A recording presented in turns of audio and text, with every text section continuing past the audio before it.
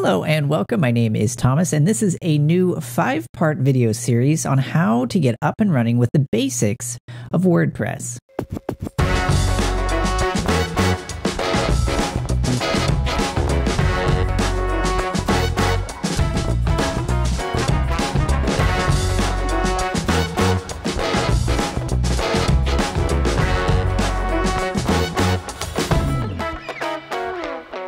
Okay, so there are a ton of training series out there, both free and many of them paid, for how to get up and running with WordPress. Now, as somebody who has been developing on WordPress for many years now, nearing a decade, I thought what would be helpful is if I just used this channel and a 5-part video series to kind of get you up and running with the basics of WordPress. Now, one of the many problems I've had with so many of the different training series out there is first answering the question, is WordPress right for you? Because I can't tell you the number of times either I or a number of people who I have talked to in the past have gotten halfway through a training course only to discover that there might be a better solution out there for them.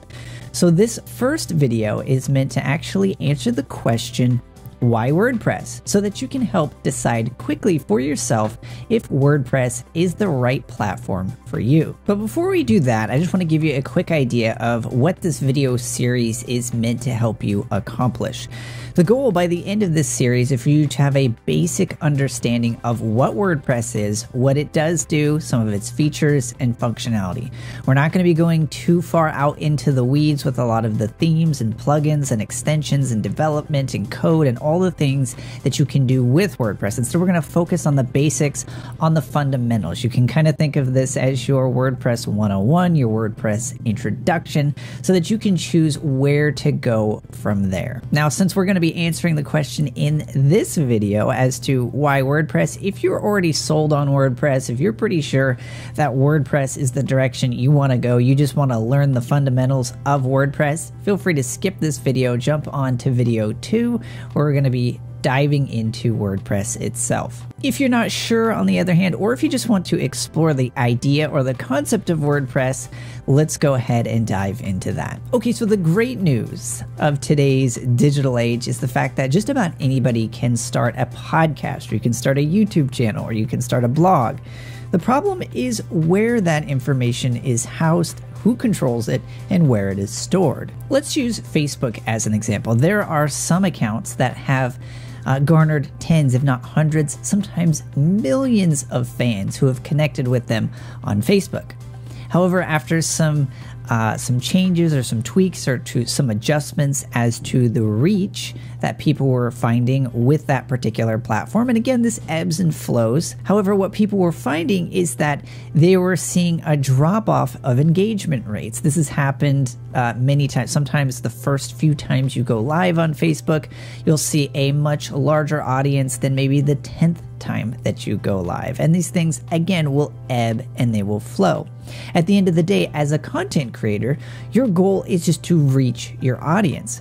However, the problem with a platform like Facebook or any social media platform in existence, and even this one included, is that they, at the end of the day, control how much and to what depth and to what length you're able to actually interact and reach your audience. So one of the benefits, of course, of a social media platform is that they're going to give you extended reach. You're going to reach a lot more people, potentially, than you would if you were just starting something from scratch. The drawback, of course, is because you are hosting that content, whether it's a video or an audio file, or whether it's written content, something as simple as a tweet, that content is being housed and being stored by that social media platform, which means you, the creator, are subject to their content guidelines. Content guidelines, which sometimes can be very clear and in most cases is very ambiguous, leading it to them to decide your fate, what your audience gets to see and what they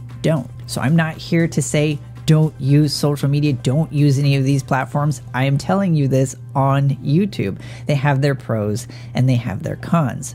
However, if creating content is going to be pivotal to your business or to the platform you're trying to build, it is going to be essential that you have a house or a home on the web, a place that you own, that you control, and that isn't subject to any content guidelines or algorithm changes of other platforms on the web. That is where WordPress comes in so handy. WordPress itself is free and open source. It's something that you go out and you actually purchase or buy a subscription with a hosting company, and then you install that software on that host. Now, each host may have their own different guidelines for what you can actually publish or what you can and can't, but the great news is that the website itself and the content itself is 100% yours. If you write a blog post posted on a self-hosted WordPress website, you are the 100% owner of that. Even if that hosting company decided to come in, which is exceedingly rare as compared to number of social media platforms, but if a hosting company decided that they didn't like what you were publishing, or they changed their guidelines or something of that sort, the great news is that you could just move to another host who was fine with your content.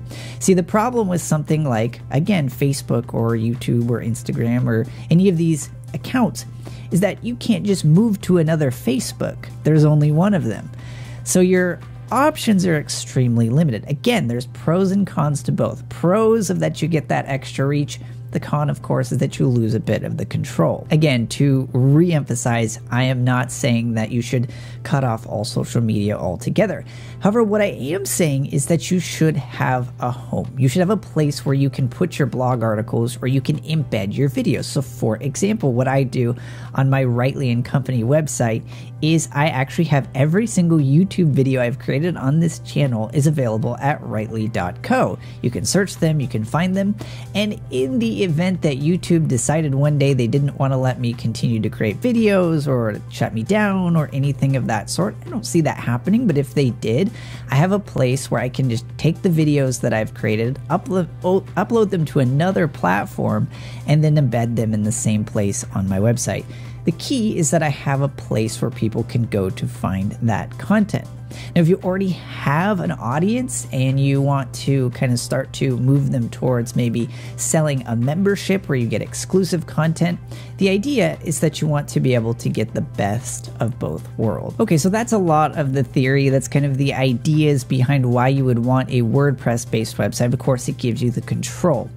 Now, what a lot of people think of when they think of WordPress is a blog. And while, yes, you can use it traditionally to create a blog, it's no longer the case that you are relegated to written content. You're now able to do a podcast on a WordPress website. You can have video on a WordPress website, and the functionality really, since it's open source, is pretty much endless. In fact, throughout this video series, I'm going to be sharing with you a theme for WordPress I personally created that you'll be able to gain access to that'll help you to do a lot of the things that you do on big social media platforms, only on a content management system that you own and that you control. Now, one of the trends I've noticed with WordPress, and I think one of the reasons why it isn't quite as appealing, particularly for content creators, is that a lot of WordPress websites and WordPress themes out there today seem to focus more on making something pretty, a block-based builder that allows you to drag and drop and create,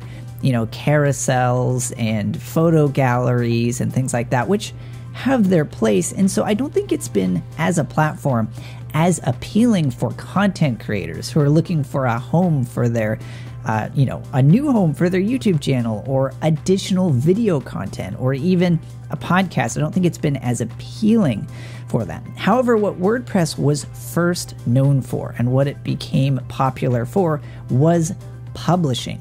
And so in this video series, we're very much going to be returning to that original strength that WordPress had, which was publishing. Whatever that medium is, we want to help you do that. So again, don't think that you're going to be limited to these static websites. I think that kind of the day and the age of the digital business card is fading. We're in the age where content really does matter more than how pretty or how shiny or how many hover effects there are in the website. Okay, so that's it. This is just a brief introduction into what we're going to be going through in this video series. I'm really excited about all the different pieces that we're going to walk through. My goal for you, as I mentioned at the beginning of this video, is that you'll have the basics, the fundamentals down of how to get up and running with WordPress, and best case scenario, even have a WordPress website set up and running as a result of this video series. So feel free to ask any questions related to WordPress. You can put those in the comments. Always happy to take a look at those. If you found this video useful, hit that like button.